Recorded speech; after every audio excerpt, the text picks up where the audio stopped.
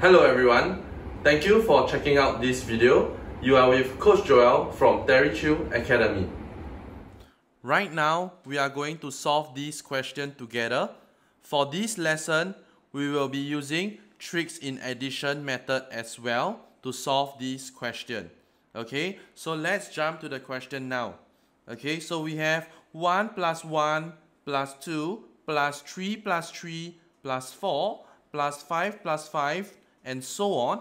You realize that actually your odd numbers will always have 2 of it, okay? But your even number only have 1 of it, okay? So there's actually 2 ways of solving this question, okay? So what I'm gonna do is I'm gonna show you both methods, okay? So what is method 1?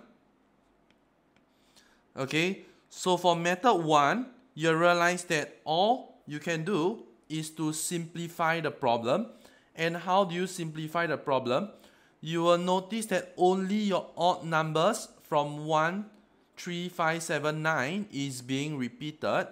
This means to say that can't I just break this up into 1 plus 2 plus 3, which is the normal thing that you are very used to, okay? But you still need to plus your 1 plus 3 plus 5 plus 7 plus 9, which are the repeated ones, okay? And when you do that, you will be able to solve it very, very quickly as well, okay? Because you can actually apply your Gauss method twice, okay? The first one should be relatively easy for you guys as well, because you will get 5 pairs of 11, okay?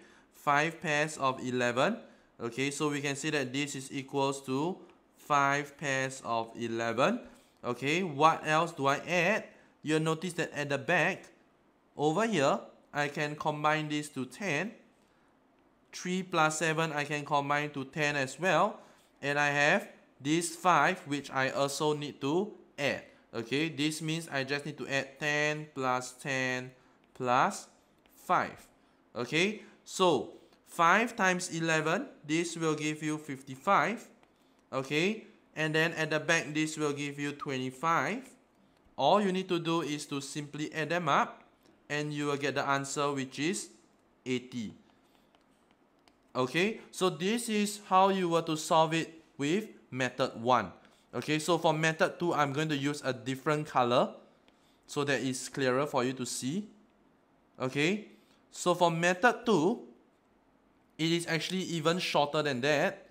Okay, you will notice that actually what you can do to this equation is to group up the numbers.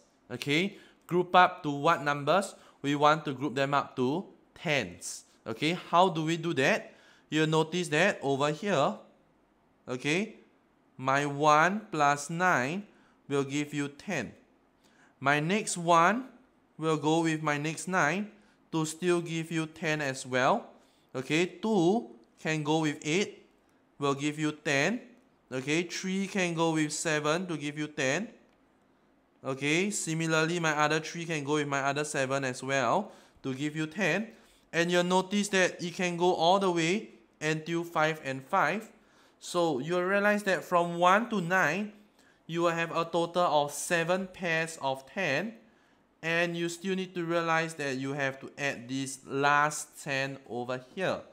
Which means to say that you can straight away say that your sum is actually equals to 8 times of 10.